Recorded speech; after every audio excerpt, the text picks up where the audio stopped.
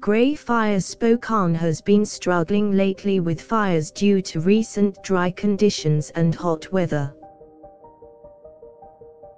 Recent updates on the situation in Spokane show that the biggest concern is the Northwest Fire Complex, which has burned over 390,000 acres already. This fire is currently 70% contained, but that hasn't prevented it from being constantly monitored for further outbreaks. Fortunately, the recent cooler temperatures and precipitation have allowed for progress to be made in containing the fire.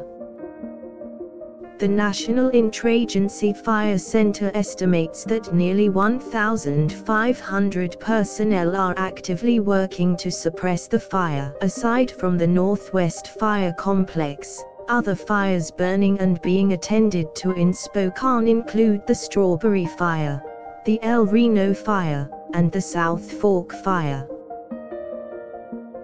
Officials have closed certain trails and roads in the area to ensure safety for all.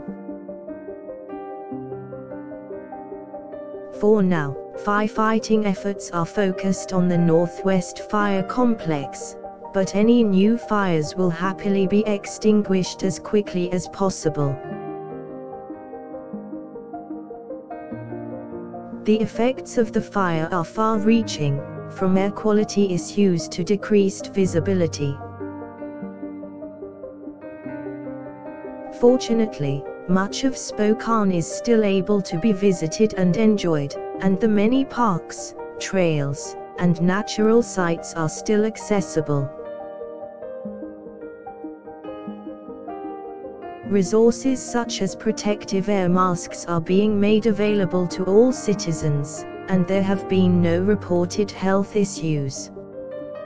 One resource not available is the rehabilitation and preservation of certain flora, such as protected bushes and grasses.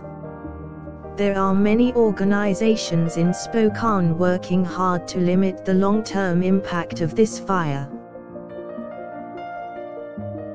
Firefighters and other workers are being asked to stay within their means and not overexert themselves during their workdays. As summer is still a few weeks away, officials are hopeful that the dangers posed by the fires will soon subside. There is support for the Grey Fire Spokane in the form of donations of supplies and money to help with the recovery effort.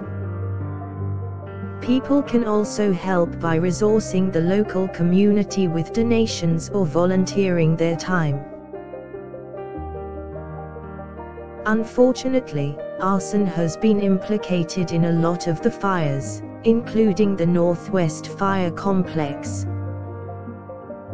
Law enforcement is working hard to investigate any suspicious activity and find the responsible parties.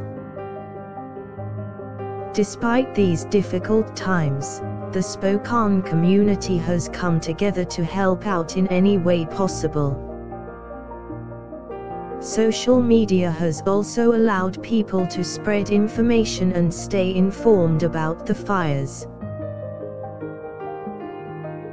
Charities and organizations locally and beyond have come forward to help the affected people and animals.